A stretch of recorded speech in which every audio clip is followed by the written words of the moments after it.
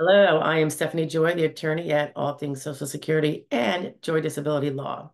Your video is about to start. I just wanted to remind you that if you click the join button below, you can learn more about the memberships offered at a very affordable price that can give you a little more direct attorney answers to your questions. Have a great day and enjoy the video. Good afternoon. Okay, I thought this would be a share for others. A viewer brought it up, but I thought it might apply or be an issue others have wondered about. So I'm going to throw it out there, okay? I did provide this in the comment, but for those of you that probably didn't see it, here you go.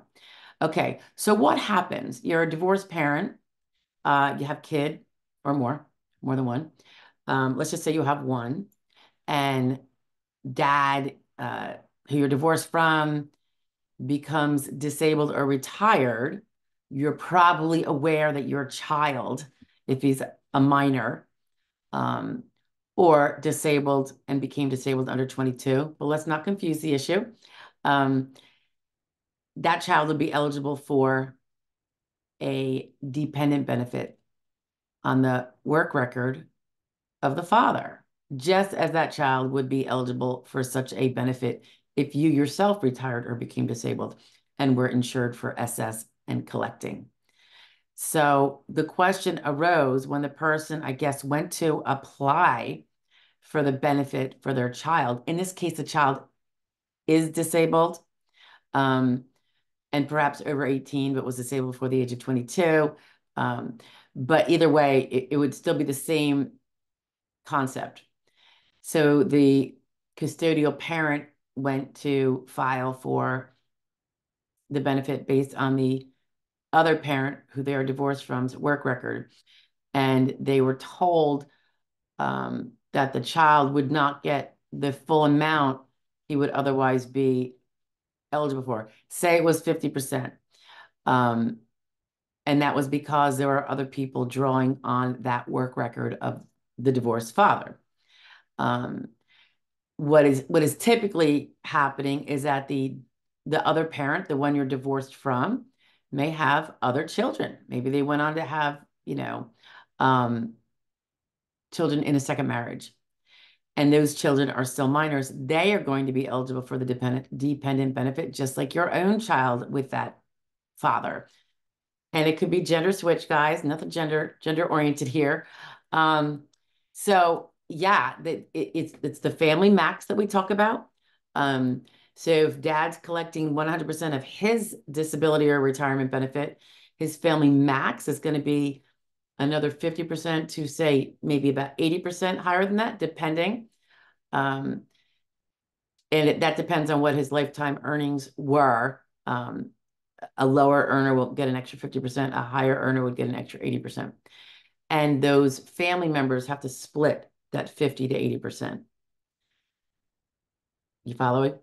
Okay, so if he has two new kids with a new spouse and has the one kid from the prior spouse, those three children, if that's the only people collecting on that record, would take a third of whatever that balance is that's left over in the family max after dad has taken his 100%.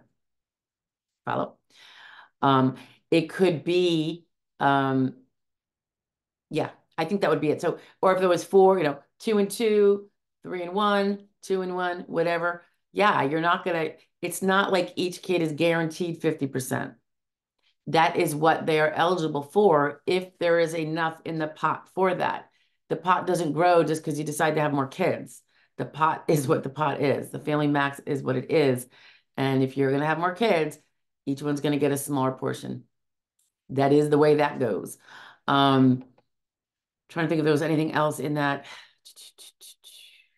Yeah, that's it. It's gonna be slimmed down. So new marriages with new kids, slim down those benefits. All right. Everything's prorated, so to speak. All right. Hopefully, no one's gonna be starving based on that, sharing of the family max. Have a great one, guys. Bye.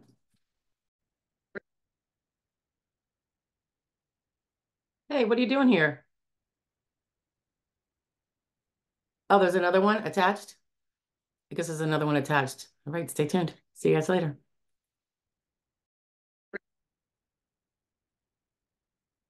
Good evening. You'll probably see this in the morning. Responding to a question um, from a viewer. It's somewhat basic, but it gets a little confusing, I suppose.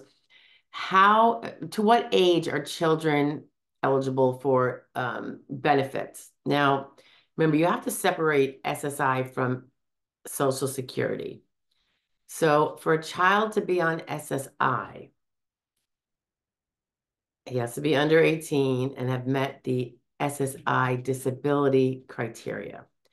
And then also the non-medical criteria, which is basically the financial needs-based criteria. Okay, that's SSI. SSI children means the child is disabled.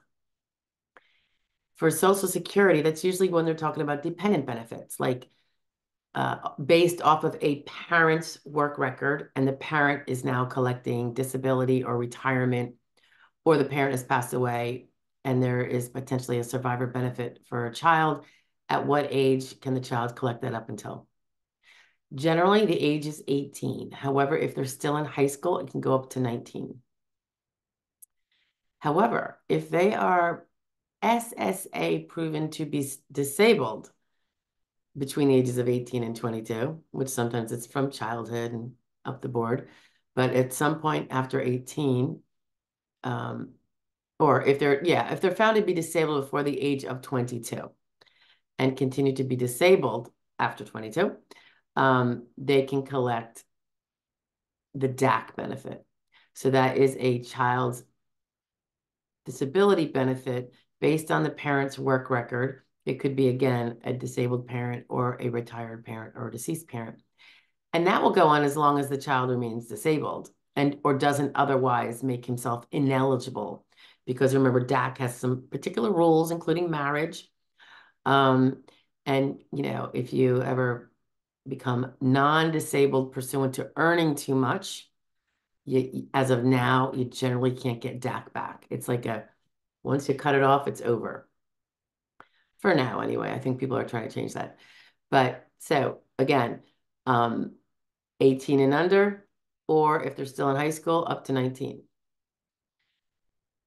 Older than that, if they are proven to the SSA standard to be disabled before the age of 22.